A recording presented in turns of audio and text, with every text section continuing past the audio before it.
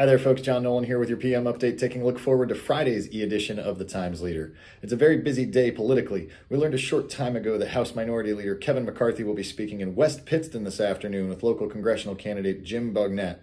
This speech is intended as a counterpoint to President Joe Biden's address in Philadelphia later this evening. Bill O'Boyle will have a sneak peek at the buzz that's building ahead of Saturday's Wilkes-Barre Township appearance by former President Donald Trump.